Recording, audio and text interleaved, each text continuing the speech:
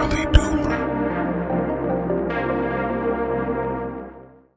Hey guys, if anyone has been waiting for a movie that finally checks every box on the checklist of wokeness, you're in luck, because Alien Romulus is coming in just a couple months on 16th August. As even this picture shows, it will have everything, from kick-ass girl bossery to emasculated diverse male companions. While the original Ripley was a strong female character, she was not running around playing soldier girl with a rifle like this one. She had to rely on her wits to beat the Xenomorph. Also, it's worth noting that she was protecting a little girl and not a grown man that's twice her size like this one. The casting also looks promising, since we have a protagonist from the amazing Morbius and one from the even more stellar Madame Web. And from what we can tell, the plot will be just as big of a mess. Apparently, instead of coming up with something new, director Fede Alvarez decided to go a different route. He's planning on creating a hybrid of Alien and Aliens, which were, of course, the only two successful films of the franchise. So hit the like and subscribe buttons, check out my Patreon page's link in the description for nice perks on the channel, and let's see what Ben Travis of the Empire Online has to say about this. He writes as follows: "It's the age-old argument, Alien or Aliens?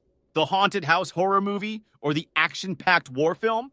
The lean, dread-filled original or the bigger, beefier sequel? Both Ridley Scott's original Xenomorph outing and James Cameron's exemplary sequel stand tall among the greatest sci-fi films of all time, each with a strong and valid claim for being the best of the bunch.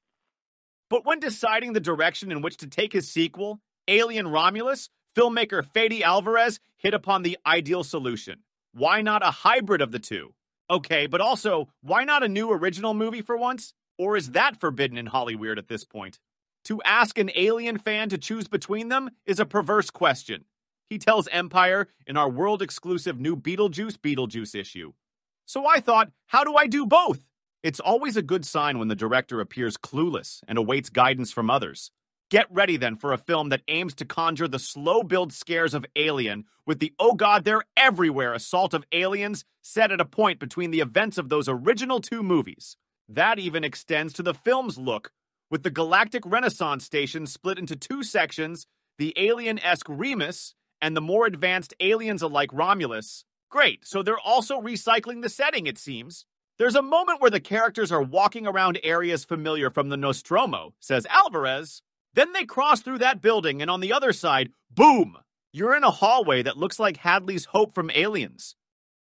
So we get a whole bunch of member berries and probably not much else. Sounds like the usual switch and bait methods that we see all the time these days from these people. Amid those fighting for their lives from space's scariest species is Kaylee Spaney's Rain and David Janssen as her android foster brother Andy. When her father was dying, he left Andy to be a kind of caretaker," explains Alvarez of the pair's dynamic. "But Andy is a bit damaged, and he's an older model. So more than a surrogate father, he becomes a younger brother to her. Wait, how does him being damaged make him a younger brother when he's both older and bigger than her? Looks like they really just wanted an excuse to set him up as both her brother and father at the same time, just for the sake of being weird. If this concept came from anywhere else other than Hollywood, I would be shocked, but I'm guessing it's actually pretty normal there. And that was always the heart of the story.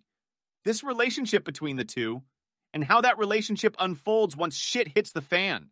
Yeah, I'm not sure if I'm interested in seeing a relationship like that unfold.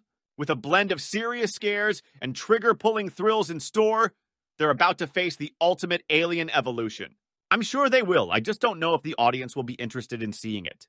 Anyway, let me know what you think down in the comments, and make sure to also check out my other videos. And I'll see you in the next one.